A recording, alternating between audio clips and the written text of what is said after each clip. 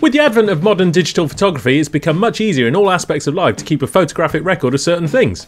This is especially a huge benefit to chefs, so they can keep a record of how a certain dish looked for future reference, be it good or bad. A far cry from the photographic capabilities that existed when my career in food first began. I built up such a vast amount of photos since photography has become so much more accessible that I put together a slideshow here of the good, the bad, and the very ugly that I've managed to capture over the years. We'll begin with this slideshow of savoury pictures that I've built up.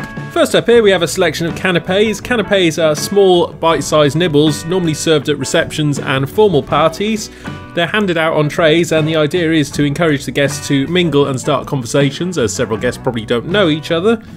Little fun fact here, canapés were originally a French term for sofa. Next up we have some gravlax and some ham hock terrine. The gravlax is a cured salmon which is then coated in mustard and dill before being thinly sliced. The ham hocks are just braised ham hocks that have then been picked down and rolled, and that is served with some homemade piccalilli. You can also see in the next pictures we have some ham hock croquettes, which is just ham hock mixed with mashed potato rolled in breadcrumbs, again served with the homemade piccalilli. Then we can see on the screen we have some confit duck terrine, which is confit duck legs which have been picked down and then moulded, wrapped in parma ham, and that is served with some spiced oranges. And then we can see the next photo is a crayfish cocktail with a Bloody Mary sorbet. Following that we have a tomato and mozzarella salad with pesto. After that we have a chicken liver parfait, which is more commonly known as a pate, served with some brioche.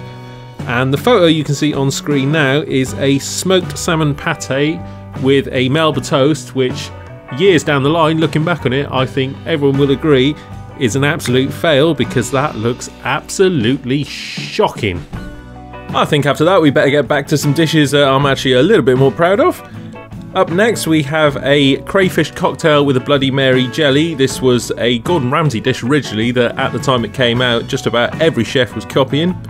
After that we have a seared scallops with a beetroot puree and pickled rhubarb. This was a dish I came up with myself that actually turned out to be quite a good seller at the time.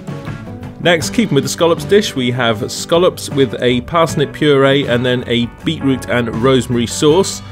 And then finally on the scallops we have scallops with black pudding, pea puree, bacon, and you can see with the leftover black pudding I've done a little crumb around the edge. For those of you who don't know, black pudding is actually a traditional English dish which is made from pig's blood. After that we also have here a Chinese beef spring roll, which is served with pak choy and pineapple chutney. As you can see on the screen there, I've presented it in various ways over the years.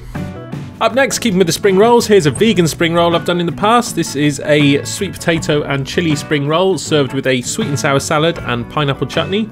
Following that we have some beetroot fritters, which are served with a coriander mayonnaise. Next you can see on the screen is the same as the squash fritters, is a beetroot fritter where I've just changed the butternut squash for beetroot. After that we have a carpaccio of beetroot with a beetroot jelly made out of beetroot juice and a goat's cheese croquette. Following that we have ham hock with aubergine puree, which is sometimes known as baba ganoush, and some sourdough bread. Following that we have a potted ham hock served with piccalilli and sourdough again. Up now we have a cheddar cheese souffle with a tomato sauce, some buttered leeks, and some lavash biscuits, which are like little crackers. Here we have the ham hock terrine again. This time it's been served with a scotch egg on the side.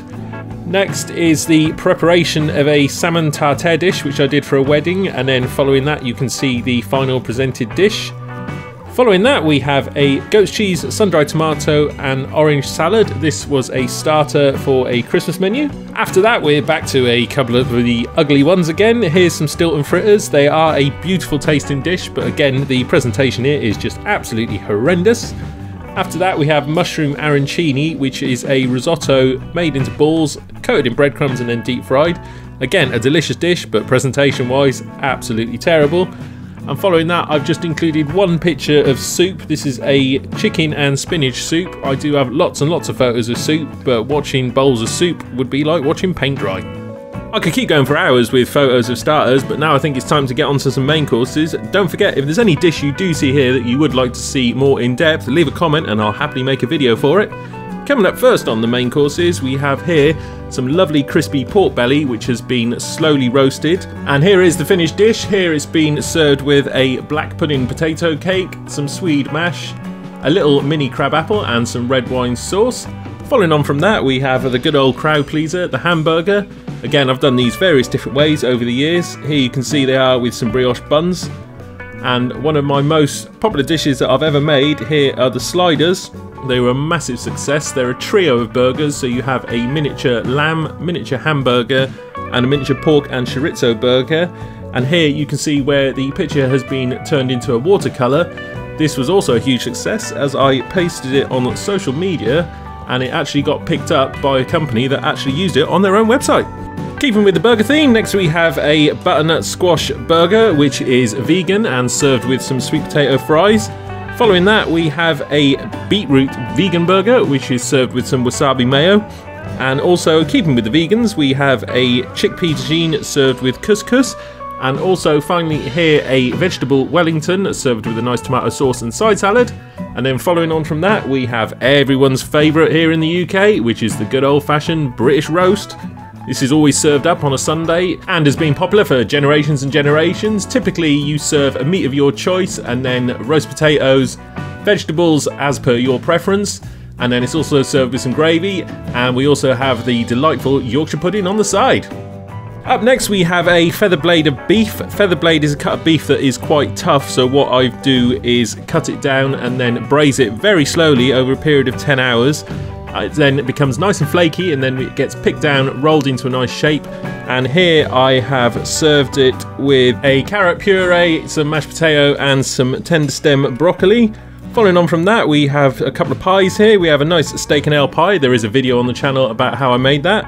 And there's also a confit duck and cherry pie, which I've served quite a while back now, but was very successful.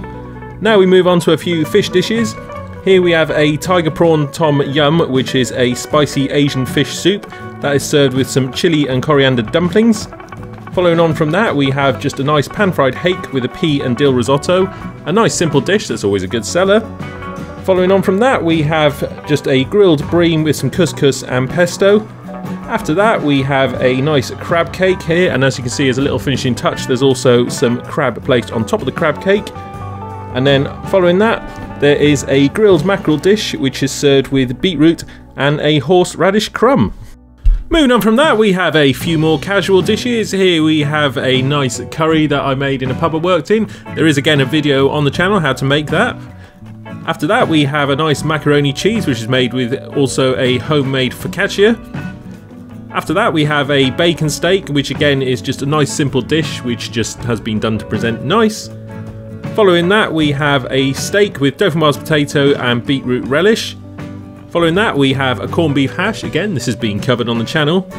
And after that, we have a nice stew and dumplings. That covers just a few of the dishes that I have built up a photo portfolio of over my career. If there's anything pictured that you do like the look of, please feel free to leave a comment down below, and if there isn't a video already on the channel, I'll happily make one to demonstrate how to make those dishes. Following on from this, I'll also be doing a slideshow of sweet baking things that I've made in the past, including breads as well.